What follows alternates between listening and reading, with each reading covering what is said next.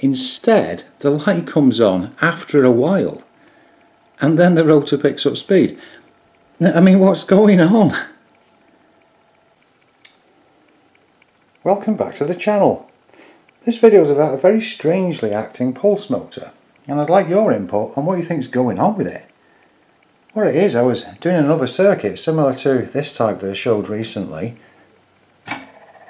There we are, show it starting up. It's it started off as a Bedini circuit, and then pretty much everything got removed.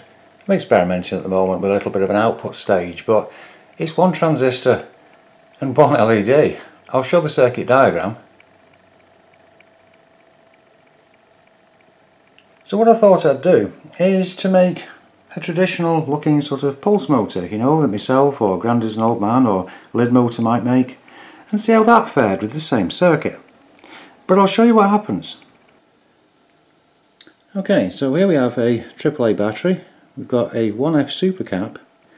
The coil itself is 300 turns times 2, so it's like a 300 plus 300 turns coil of 30 gauge wire, and then a sort of semi-levitated rotor with all the magnets facing in one direction. I thought if I put the power to it, hang on a second, this is where I've got the tripod. If I put the power to it, you know, I might be able to flick the thing and it'll start up. But that's not really what happens. Instead, the light comes on after a while, and then the rotor picks up speed. I mean, what's going on? That is very strange. As you saw, there was quite the delay before anything happened. Okay, so that's the basics, and I've moved the camera a bit so you can see perhaps a bit easier. Now, so if I juice it up, we do get a sound from the coil. You can see that the rotor is sticking in between two of the magnets. If I release, after a little while, that LED should come on, and if you can hear, there's a noise from the coil which goes higher in pitch. It goes higher and higher until the light goes out. I really don't know what's going on. Let me just put this back down again. Okay, so you put power to it again, a little bit of a flash, sticks in the middle there, but if I try and turn it, try and start it up, the light doesn't come on. If I release the battery, we give it a few seconds, there we go. You might be able to hear that noise, and it'll spin around and then the light goes off. I have absolutely no idea why it does this. Spin a bit quicker, and away it goes, and the sound goes higher pitched, the rotor goes faster. It is a bizarre thing.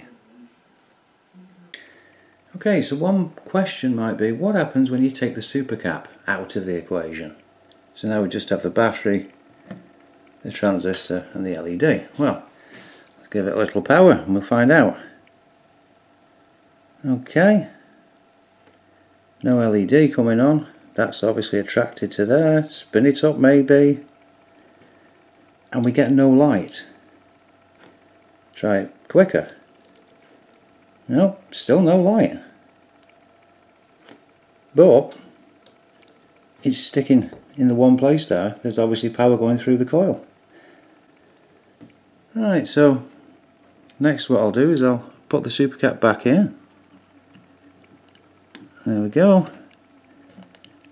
Give it some power.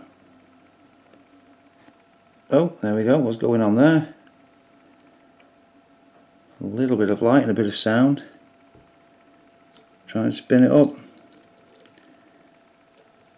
Right, release. After you've got about a volt in there or somewhere. It's definitely attracting to the coil. And there we go. With that high pitched whine. I'll give it a bit of a helping hand. So this is what gets me. What is going on with the supercap that isn't going on with the battery? And why does it run like that? Now I'd like to think it's just voltage related. Maybe it has to get to about 1 volt, somewhere like this, instead of 1.5 of the battery, and then it'll work. But what's confusing me most, I suppose, is because this circuit has started out life as a 5 volt fan driver, and that's evidently a USB power bank. There's power in this and it's working absolutely fine. So what's the difference?